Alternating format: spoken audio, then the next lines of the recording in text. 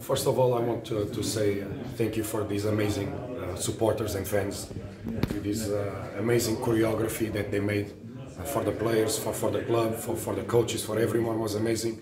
I feel pity I couldn't go there at the end of the game as usual, but the TV asked me to come and talk about the game, so I feel sorry for that, but next time I will compensate them if I can. Anyway, the words are here. Really thank you for your support.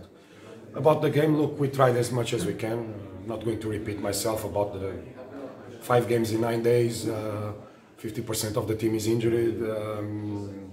We tried to dignify the name of the club, the name of the city.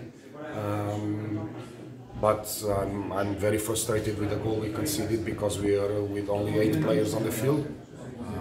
They didn't allow our player that was getting assistance outside, he wanted to come in. They didn't allow him to come in, center back, and we concede a goal. And this is it. This type of teams, they don't ask sorry to score a goal. I'm very proud from my players.